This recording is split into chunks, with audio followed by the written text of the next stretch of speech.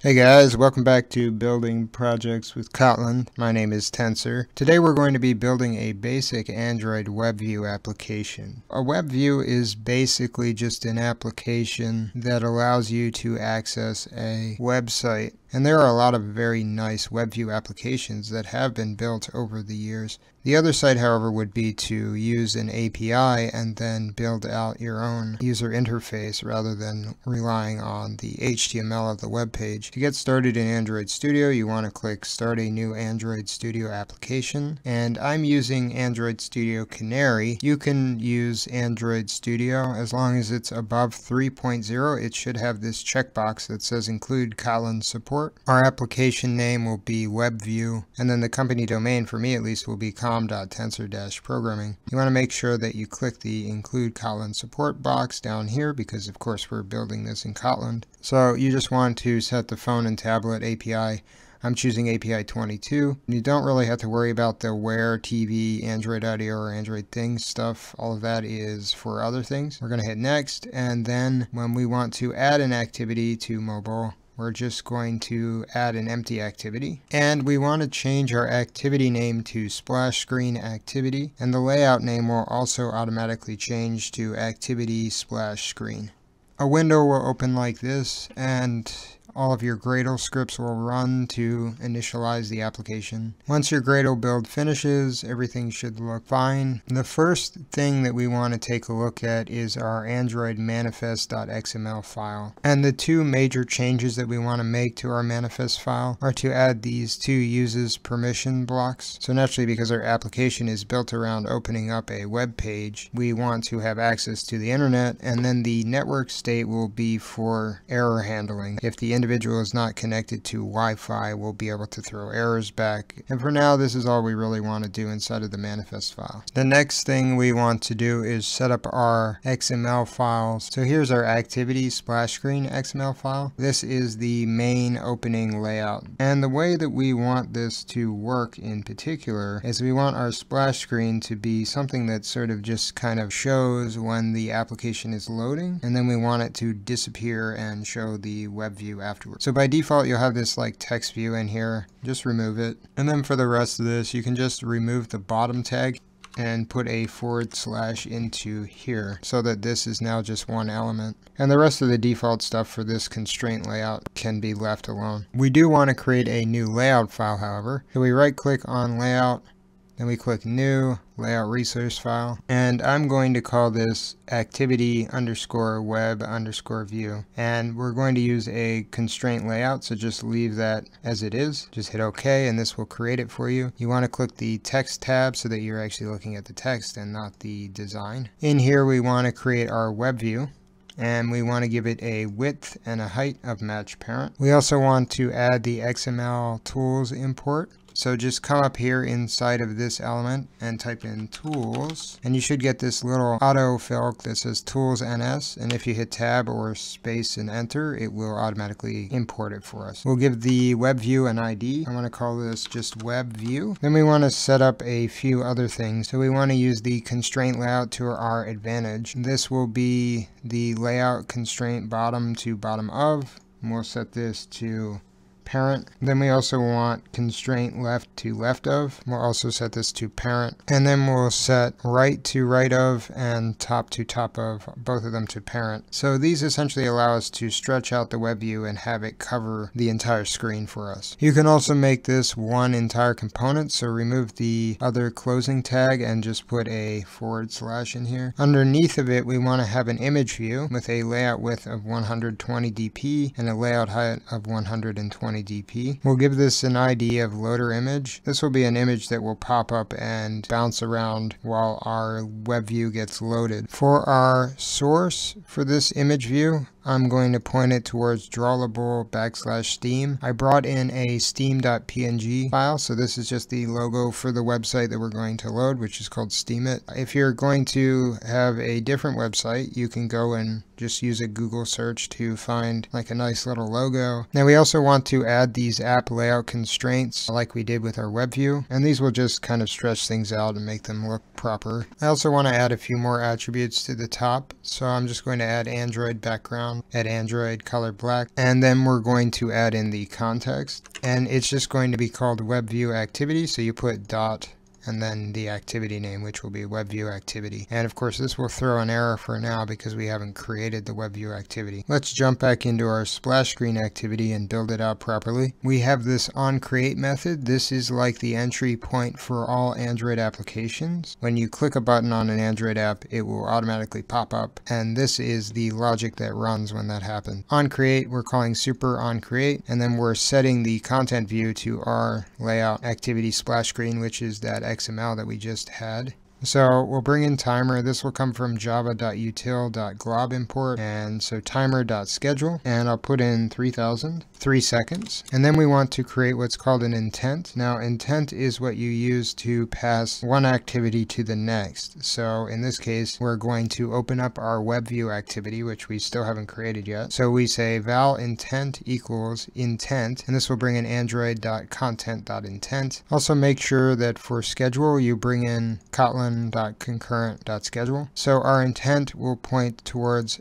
intent, and inside of it we'll put in application context, which is the context of this application, and then we'll point towards the class that we're going to create, which is called WebView activity, and we need to preface this with class.java. Then we want to actually start the activity, so we pass the intent to this function called start activity, and then we have a little finish function to properly stop this timer when it finishes. So now let's create our WebView activity. We want this to extend app compact activity so that it is a proper Android activity. And this will bring in android.support.version7.app app compact activity. And then we want to create two private variables. The first one will be a vol, and this will be our URL. So whichever website you want to embed in your WebView. So I'm pointing this towards steamit.com, and you could point it towards whatever site that you want to embed in your WebView. Our next variable will be called isAlreadyCreated, and this will just be a boolean, and we'll set it to false by default. Then we want to override our onCreate method. So again, this is the entry point for our application, and because this is a new activity, it also needs to have an onCreate method. And inside of this, we want to set the content view to r.layout activity web view. That way it's pointing towards the proper piece of XML. And then we're going to call a function called startLoaderAnimate, and this will animate the image view, so that image that we brought in. Now we want to set up our actual web view. Just type in WebView, and you should be able to just import Kotlin x.android.synthetic.main.activity.webview.glob, and this will actually bring in the component that we created inside of the XML. So unlike with Java, you don't actually have to build out a variable and then point it towards the XML item that you want. So the first thing we want to do is set up settings, JavaScript enable, and we'll set this to true. That way we have JavaScript running on our web page. Then we also don't want the user to zoom in and out of our web page, so we'll set up WebView settings set support zoom, and we'll set this to false. Then we want to set up the WebView client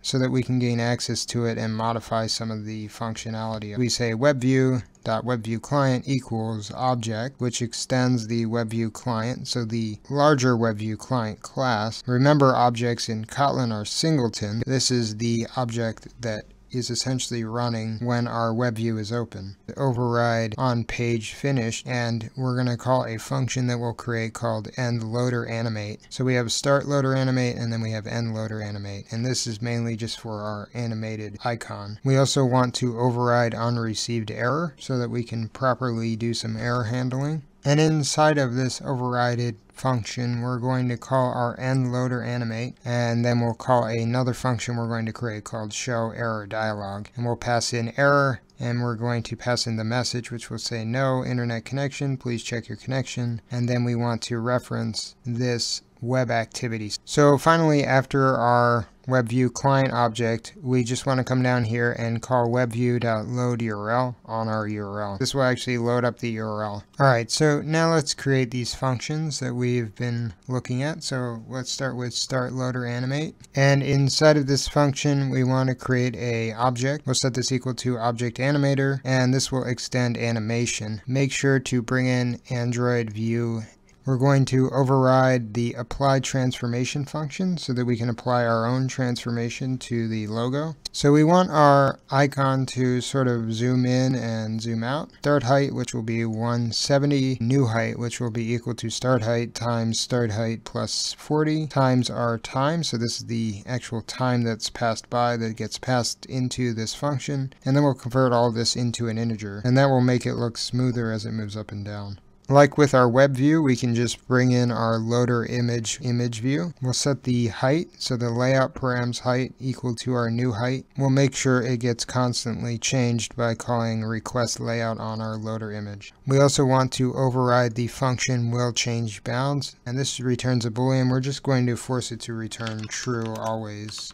And then below all of this stuff, so below the object, we'll call object.animator repeat count, and we'll set this equal to -1, and then we'll call object animator repeat mode, and we'll set this equal to value animator reverse. We'll give it a duration of 1 second, which is 1000 milliseconds. And then we'll call start animation on loader image with our object animator inside of it. This logo bouncing back and forth will be repeated multiple times during the 3 seconds that the page is being loaded behind it. Now we want to create our end loader animate function. Inside of this, we just want to call loader image.clear animation. Then we want to clear the visibility of this image loader and just remove it from the view.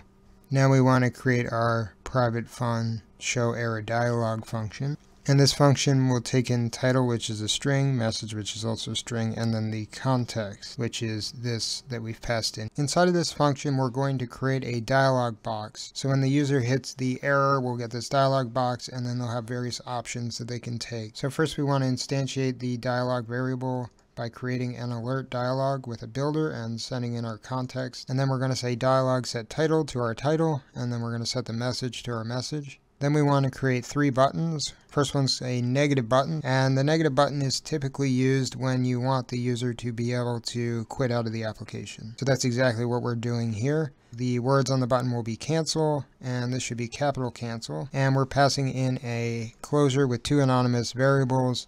And this is referencing this web activity, and then we're calling the finish function, which will quit out of the application. Dialog set neutral button, this will be for settings, and in this one we're calling start activity. We're passing in a new intent with settings, action settings, and what this will do is it will open up the settings menu to the Wi-Fi or data menu, and it'll allow the user to try to find a new Wi-Fi network. And then our positive button, which is called retry, will actually restart the WebView activity. So it will recreate it, and it will then reload the web page. You have this at webactivity.recreate to do that. And then of course we want to show this dialog box. So we call dialog.create.show. Alright, so now we have most of this built. We just need to add a few more things. Specifically, we want to override our onResume method. This is the life cycle that gets called when you exit out of an application but you don't close it, and then you resume it. Inside of this, we just want an if statement. This will check to see if is already created is true, and we'll check to see if not is network available, which is a function that we'll create. And then what we'll do inside of this is we'll set is already created to false, and we'll call our show error dialog, and we'll pass in error, no internet connection, please check your internet connection, and this at web activity as our context. Then we want to override the function on key down. So this checks to see if the user clicks a key. So basically what we're doing here is we're checking to see if the key code is key code back. So if the user hits the back button, and the web view can go backwards, meaning we can go backwards in the quest cycle. So like for instance, if we load up Steemit and then we go to another page, then we'll be able to go back. But if we've just loaded up Steemit, then we can't go back. So we want to make sure that we can go backwards. And then if we can go back, then we'll just call WebView go back, and we'll return true. Otherwise, we'll just return super on key down key code with event. So now all we need to do is create our isNetworkAvailable function. This will just output a boolean. So inside of this function, we want to create a variable called connection manager, and we bind this to this at web activity. Android.system service, and then we use the context connectivity service, and then we want to cast this as a connectivity manager. We just basically create a network info variable, which is just our connection manager.active network info. So this is just the info of whether or not the Wi-Fi is working properly or the device is connected to the internet. And then we just return whether or not that is not equal to null, meaning it is connected. And we check to see if network info dot is connected or connecting, meaning if the application is trying to connect to the internet or it is connected to the internet, then it will return as true. And that's all we have to do for this activity. There is one more thing that we do need to do, however, before we actually run this application, and that's go back into our manifest. And we want to add an activity to our manifest after our other activity that points to our WebView activity. So basically we just want to tell the Android application that there are two activities in here rather than just one. So we have our splash screen and then our WebView. And the way I'm personally going to run this is through the Genymotion Android emulator, and the reason I'm using this is because I am running an AMD CPU on my computer. If you're running Intel, then I recommend you use the emulator that's built into Android Studio because it's a lot faster. Genymotion is good if you do have an AMD processor and you don't want to have to worry about the slow startup speeds of the normal emulator that's built into Android Studio. Alright, so this is open and now we can run our application in it. So I hit the play button and then I click Genymotion, Google Pixel, and Gradle will run down here, and then we just have to wait for the application to build and install on our virtual device. Alright, so our application has installed, and you can see here we have our logo, and it doesn't seem to be animated properly. So there is one thing that we missed, and inside of our start loader animate function, inside of the object animation, we need to override the function initialize, and that way the animation will actually run properly. And even after you do that, it will give you a little warning and say that it's a redundant override, but we still need to override it. And now you can see it opens up, and you can see the icon goes back and forth and back and forth. And I know it lags a little because this is extremely slow compared to an actual native Android application. Here's the Steemit WebView. You can see that we can scroll through it like we would with any other web page. We can do things like look at the tags. I can click on the post and it will load it up for us. And since we've moved forward in the application, we can hit the back button and this will automatically take us backwards. Now I've put us into airplane mode so that we can see how our error handling works. And now you can see this dialog box pops up. It says error, no internet connection. Please check your connection. If we click settings, it would open up these settings for the Android application. If we click cancel, it'll just cancel. And if we click retry, it will retry to load it. And you'll see here we get the dialog box again. If we hit cancel, it'll close out of the application. And if we hit settings, you'll see here that it will open up our Android settings. Alright guys, well I hope you enjoyed this tutorial. If you did, feel free to like and subscribe. If you have any questions or comments, feel free to leave them in the comment box below. And if you disliked it, then by all means downvote it as much as you like. Have a good day.